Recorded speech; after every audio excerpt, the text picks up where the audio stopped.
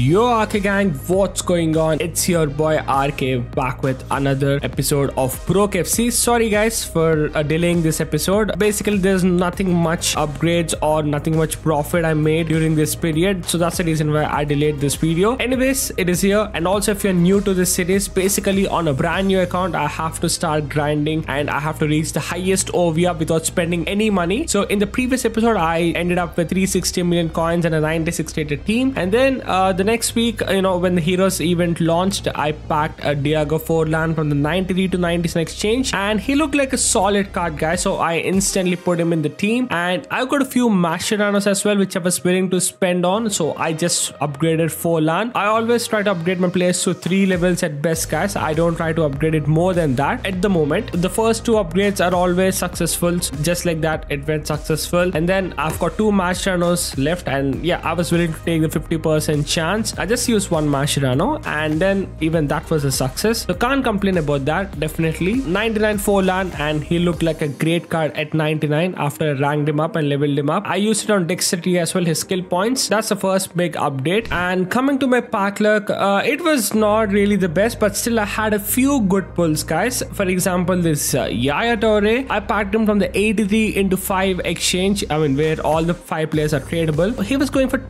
around 23 million coins, so that was a decent pack luck. And the next thing I did was, I just spent all my gems on this Ramadan pack, which is untradeable, which has 390 to 96 rated players. I thought this pack was too good to pass on. All my other accounts, I had great pulls from this pack, so I have decided to go with this pack, and this is what I got, guys. One of my favorite heroes in FC Mobile or FIFA Mobile as well. I packed the Speed King Al Owaran. This card is fantastic, guys. I already tried it on one of my accounts. I tried him at 100 rated though, and he was fantastic. Apart from him, rest all pulls, they weren't really the best. And the next thing I did was, I invested on this Capdevillas when they were at 23 to 24 million coins. For the first time ever on this account, I have decided to gamble on this 96 to 97 rated exchange, and guess what, guys, that didn't really go according to the plan, because let me show you what happened first. So this is the first pack. You just look at this pack, guys. On a free-to-play account, this is one of the worst pack you can get from this 96 to 97 exchange. I got Kvaratskhelia, who's going for 55 million coins, and you know what, how much I spent for that exchange? Even at my investment rate, which is 23 million coins, I spent like 70 million coins for the exchange. In return, I got like 55 million coins, so after tax, like 50 million coins. I made a 20 million coins loss on that exchange itself. And also, guys, I forgot to show you a few of my investments where I made 40 million coins loss. Yes, you heard it right.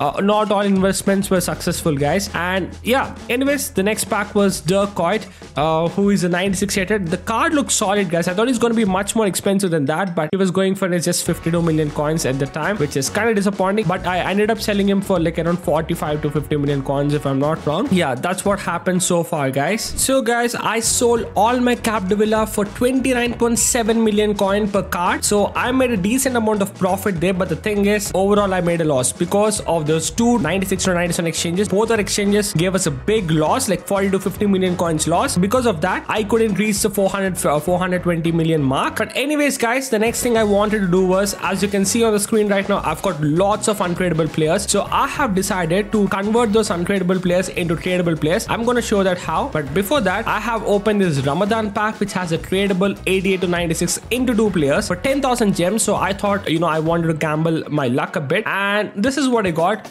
So I got Sofiane Amrabat from Manchester United and Morocco. Not the highest rated card, but you know what, these are risky packs. Obviously sometimes you got to take the risk. My risk didn't pay out this time. Anyways, guys, let's get back to the business. Here we go. I got all the ranked up card, blue ranked up card. All of those cards I got for 133.6 million coins. So let's see how much are we gonna make the coins back. I have went with the 2 to 3 rank up, guys, because from 2 to 3 the price variation is different from a rank 2 card to rank 3 card. So that's the reason why I was willing to take the risk. And Luka Modric, this went successful. So on this card I'm making like 7 to 8 million coins profit, which is quite good if you ask me. That's a profit for us. And then the Nakata 95 to 96, even this is a success. And so far out of the 3, 2 went successful, guys, for ranking up using 1 player item. Now let's move on to Diaby, and unfortunately Diaby was a failure, guys. So far out of 4, 2 went successful with 50% and 2 went unsuccessful with 50% probability. And then next one is Jonathan Tah. This is actually good because the difference between the rank 2 and rank 3 card is actually 10 million coins. So I'm making like at least 8 million coins after tax. So that's a good profit. And the next one is Fekir. So far 3 successful and 2 unsuccessful, and with Fekir that became 4 successful and 2 unsuccessful. So 95 rated Fekir. So even there we are making a decent amount of coins. And the next one I did was John Stones. So I got his 93 blue ranked version, and even this is a successful, guys. So 5 successful, 2 unsuccessful. So far the 50% probability has been very kind to us, guys. This is what I tried next, Mendy, and yep, that was a failure. 5 successful and 3 unsuccessful so far. Even then we are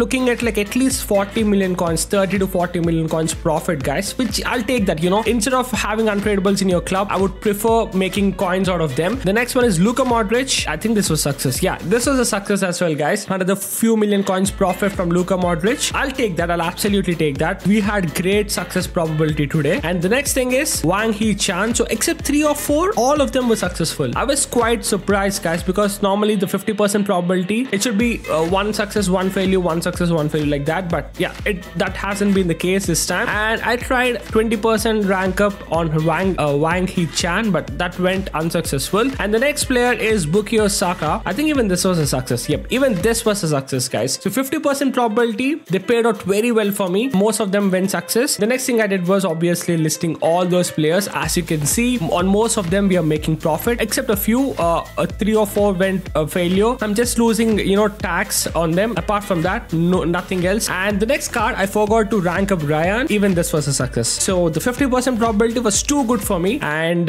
that's what happened. And then I bought Van Dijk, guys, to rank him up. I got a Van Dijk untradable card. So yeah, if this was a success, I would have made 10 million more coins from Van Dijk himself. But yeah, it was a failure. You know what? That's fine though, because we've got too many successes, guys, on this 50% probability rank up, and we sold all the cards. I made 171 million coins, so that's like 38 million coins profit, guys. Not 38, it's even yeah, it's like 38 million coins profit. Not bad. And then what I did was I bought in Al Owaran to the team, and then I've got a few match runners. If you're wondering where I got this match runners from, it's from the Heroes chapter, guys. I've completed all the 3 Heroes chapters, so you got 3 there. And also from the Heroes expedition, I got 2 or 3. I don't remember exactly, but yeah, that's how I got my match runners, guys. Rank 1 is always a success because it's 100% probability. Even the rank 2 is always a success because that's 100% probability. So we successfully ranked him up to 97 OVR, and even at 98 his stats look good, guys. I once again used just 1 Mascherano. Not gonna lie, on my free to play account my Mascherano luck is decent, guys, because most of the times the 50% probability is a success for me, so I can't complain about that. Now I've decided to make big changes for my team, guys. I want to change my goalkeeper. I know Kobel is great, but he's low rated. I want to go further, guys. I want to reach at least 98 OVR today, so that's the goalkeeper, Peter Schmeichel, 94 rated card. And coming to the centre backs, I got confused at first, guys, but at the end I've decided to go with Sol Campbell. Even his card is going for a cheap price, I mean, compared to other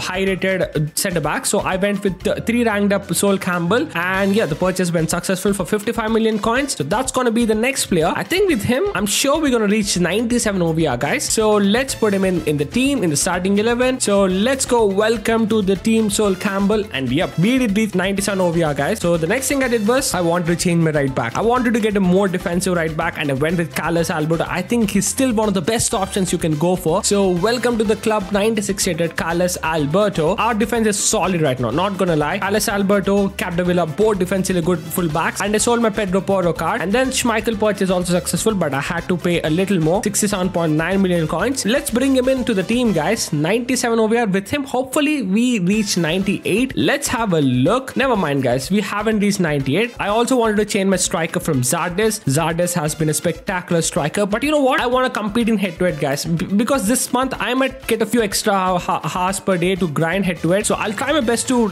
take this account to 1 million trophies. So yeah, that's the reason why I wanted to invest on a good cards in every position. And the next position is the left mid, because we're getting striker Ginola. I have to replace my left mid Ginola with Nedved. Ginola, welcome to the club. And yeah, Nedved is a very good card, guys. I've got him in one of my main accounts as well. So yeah, let's go place them both in the team, and hopefully with those 2 coming to the team, we might reach 98 OVR, guys. I think we should reach 98 OVR. So Nedved, welcome to the club. And then the striker position, of course, we've got the beast Ginola. You might be wondering why am I using such a outdated card, guys. I mean, it's not really outdated card. It's still one of the best strikers in the game. Trust me, guys, when I say a striker market is good. He's definitely good. This is my team, and no, we haven't reached 97 OVR. All right, so it's time to ranking Bellingham. So with that, he's gonna be a red rank card. Okay, it got success, guys. As you can see, this account had no failures, guys. 50% number is always success on this account. I'm so glad. And yep, we did reach 98 OVR, guys, and our team valuation right now is 1,082,000,000 coins. So not at all bad, guys. Not at all bad. Looking like a